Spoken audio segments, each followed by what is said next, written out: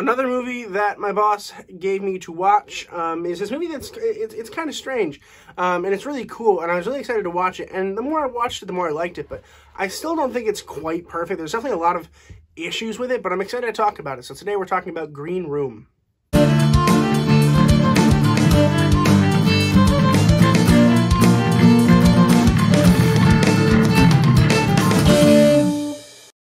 Green Room was directed by Jeremy Saulnier, and it was also written by him, and it came out in 2015.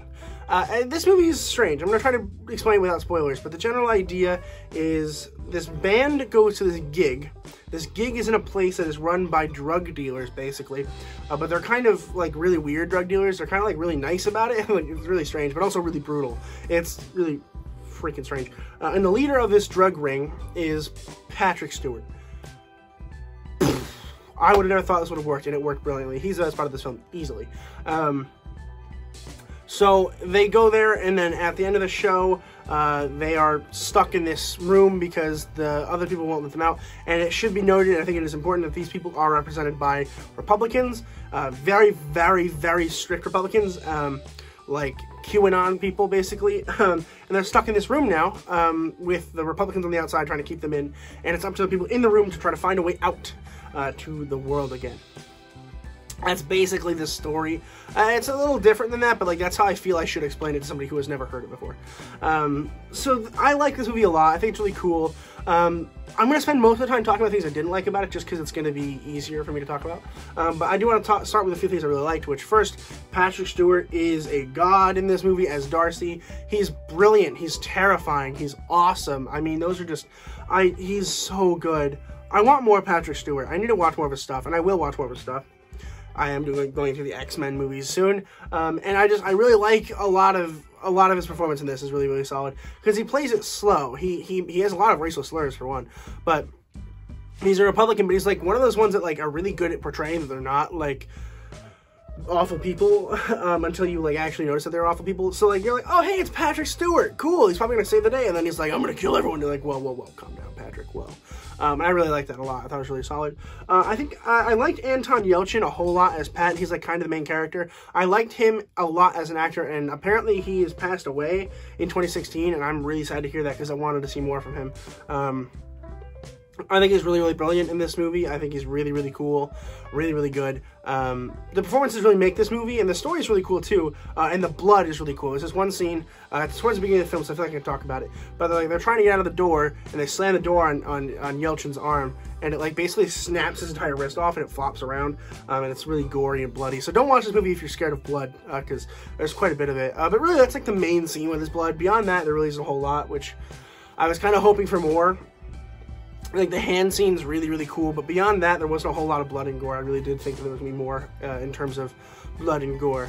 But the main reason the main issue I have with the film is that it doesn't make a whole lot of sense, which, I was just talking to my boss about this, and he brings up a good point, which is the idea that they only know how to get out of the room based on the movies that they have seen. And that makes sense, but also in a real life situation, I feel like they would understand that there are other ways to go about getting out of this room. Like, yeah, they can't quite get into the pipes, but they can probably crawl across the crawl space and get to a different room, or they can, I don't know. There's this one scene towards the end that I will talk about. This maybe slight spoilers, but they're shooting. This guy is in the middle of this room, and he's got a gun. He's got 3 bullets, and so then the two people are on opposite sides of the room, saying how many bullets are left and distracting the guy to shoot them so that they have less bullets, essentially. But the guy's holding Anton Yelchin is holding a machete. He's holding a machete, and like whenever he's turned around, I feel like it's so easy to just run up on him and get him. Like, it's that simple. I don't know why they decided to not do that. It was really upsetting me the whole time. I'm sitting here, I'm like, just use the machete that's in your hand. He never uses it. I'm like, come on, like, please. Another issue is that guy had his arm basically severed, and he's using it a lot.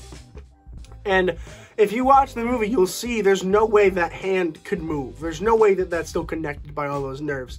Not a chance. I would be very surprised.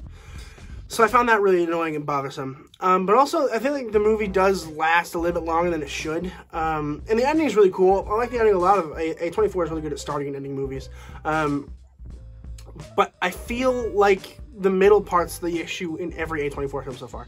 It just sags, and there's just this weird, like, empty space that they fill with random stuff that, in my opinion, just doesn't quite work. And like some of it did. Like this one I think did a really good job at keeping you at least invested a little bit more than a couple of the other ones, but it just wasn't as interesting to me as most of the other films that I've seen from A24. So I'm gonna go ahead and give Green Room a B+. Have you guys seen Green Room? Let me know in the comments down below what you guys thought about it. I still like this movie a lot, and I do want to own it on Blu-ray at some point, because it is entertaining and it is wildly like cool, and I like the blood, and Patrick Stewart's like super good again.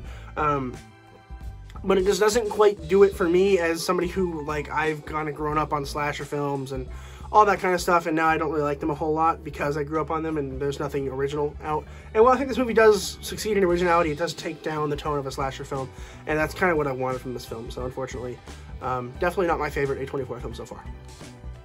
Thank you guys so much for watching this video. I really appreciate it. Please consider showing up on the 31st of December of 2021 from 1 to 9 Eastern Standard Time. I'm going to be doing a live stream that you're not going to miss. It's going to be a whole lot of fun. We're doing 8 hours straight.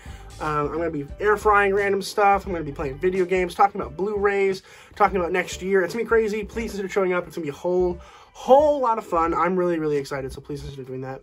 And as always, keep watching movies and television, stay educated, and I'll see you guys in the next video.